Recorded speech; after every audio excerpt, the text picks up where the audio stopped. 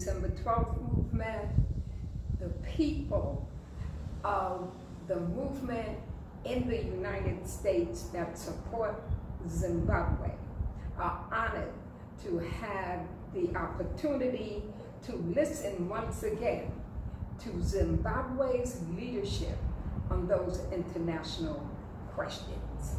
Indeed, the idea of the preparation for sustainable development in the world has and always has been a concern of the people, the government, and the Party of Zimbabwe.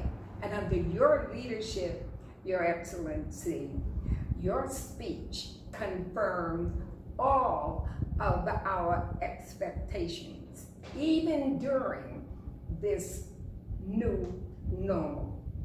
The December 12th movement, once again, is honored to be a recipient of the information that you gave to your colleagues and comrades of the United Nations.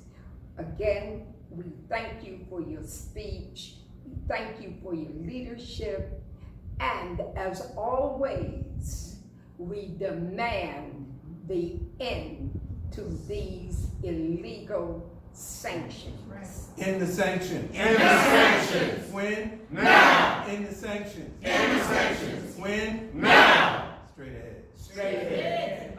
U.S. hands! U.S. hands!